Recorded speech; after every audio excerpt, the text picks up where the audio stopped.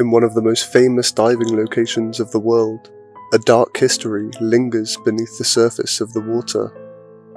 It's been the place of so many deaths that it's been named the Divers' Cemetery. This underwater realm harbours a chilling narrative of countless young divers who went in and didn't come back.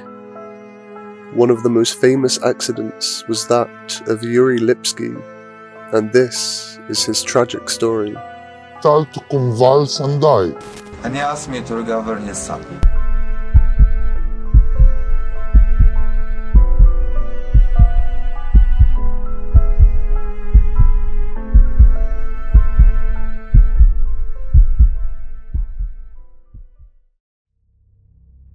Yuri Lipski was a 22-year-old Russian man with an unwavering passion for the deep sea. His love for diving ran as deep as the ocean itself, so much that he had recently gained his diving instructor qualification, and so found himself a fully qualified diving instructor at the tender age of just 22. Despite having explored numerous underwater wonders across the globe, Yuri's heart was captivated by one unique marvel: the mesmerizing blue hole. With its strange allure and untold mysteries lurking beneath the surface, Yuri had always felt drawn to the blue hole and viewed it as a beautiful and unique place in the world. Eager to put his new skills to work, Yuri would head to Egypt to the location of the infamous Blue Hole. The Blue Hole is situated near the coast of Egypt's Sinai Peninsula, a few miles from Dahab, which is the closest town. Just a few meters from the shoreline, the continental shelf quickly gives way to deep oceanic trenches thousands of feet down. The hole itself is a geological formation known as a submarine sinkhole. It's essentially a vertical cave or cavern that formed over thousands of years through a combination of erosion and collapsed limestone, and extends down to around 130 meters. One of the main features inside the hole, and usually the biggest lure for divers, is the arch. A massive underwater arch that used to be the entrance to this cave when it was dry long ago. The arch has a formidable reputation of luring divers further and deeper into extremely dangerous situations. The water in the blue hole is usually so clear that it creates an illusion, making things seem much closer than they are, causing divers to think that they can swim through the arc when in reality it's completely out of their reach. On top of this, most of the divers are recreational divers who are just using normal oxygen tanks, which can cause multiple life-threatening problems when in high-pressure environments.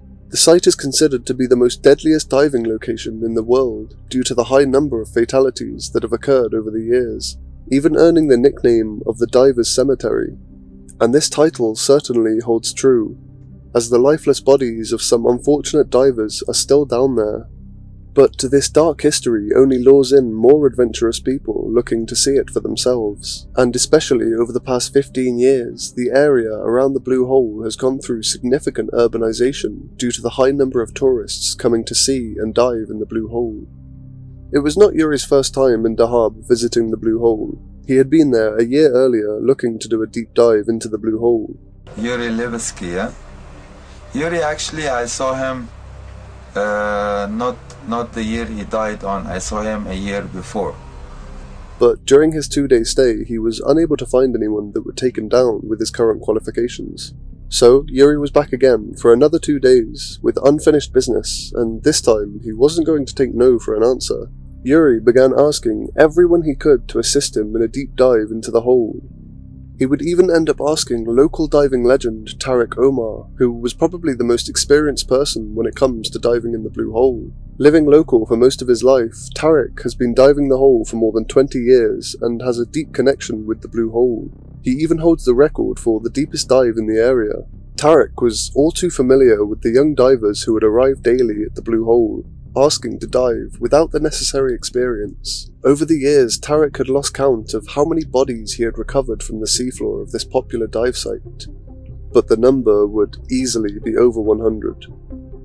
Each and every one of them were experienced divers, yet all of them underestimating the dangers lurking beneath the seemingly tranquil surface. Tariq had collected so many of the bodies from the depths of the hole, he became known ominously as the Bone Collector. But there were those that were just too deep for even Tariq to be able to safely recover. The only reminder that they died here were their names inscribed on one of the many memorial plaques dotted around the site. Tarek completely refused to take Yuri out on such short notice and without the proper experience, knowing full well what happens to even qualified divers in the Blue Hole.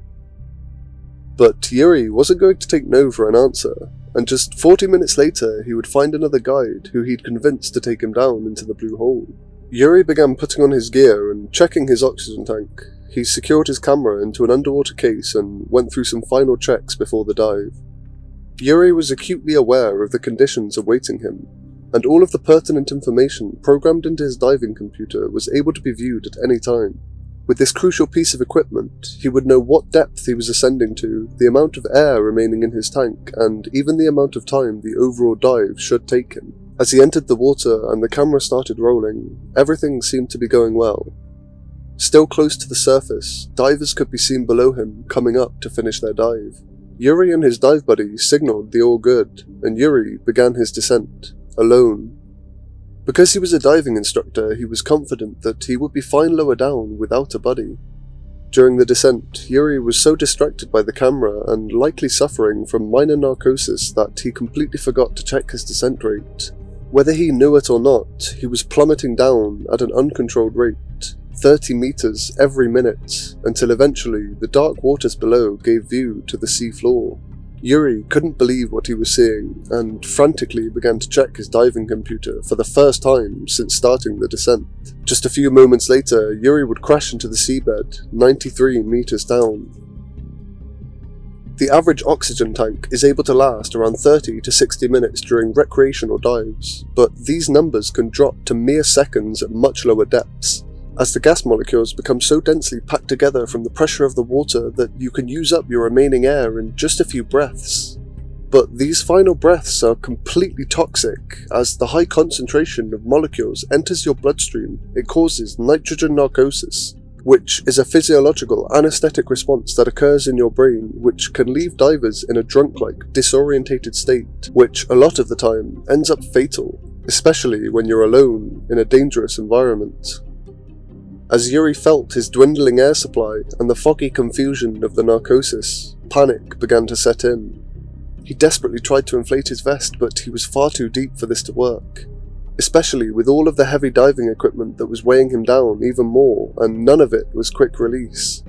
Yuri frantically stumbled around on the seabed, and in a last desperate attempt to inflate his vest manually, Yuri removed his regulator and gave the vest his final breaths of air.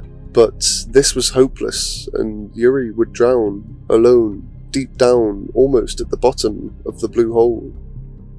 Yuri's father arrived at Dahab the very next day and was in disbelief. He had just been swimming with his son a few days before, and now he was gone.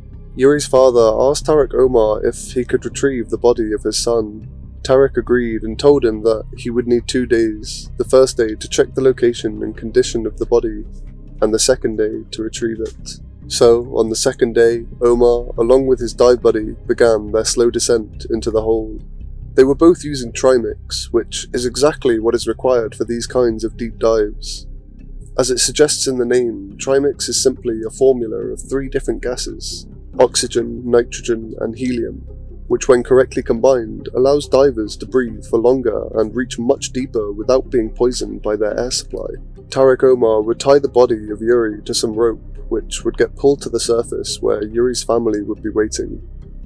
Tarek and his buddy resurfaced long after the body had been removed due to their mandatory decompression stops. There's few places in the world that you can take a couple of steps from the road and fall into an endless chasm of water, but here at Dahab's Blue Hole, that's exactly what it's like. And it's as if Mother Nature herself has created the perfect trap for divers that continues to lure people to their deaths to this very day. Thank you so much for watching, and if you did enjoy the video, please consider subscribing, as I'd really love to reach 1k. But until the next true disaster, it's goodbye from me.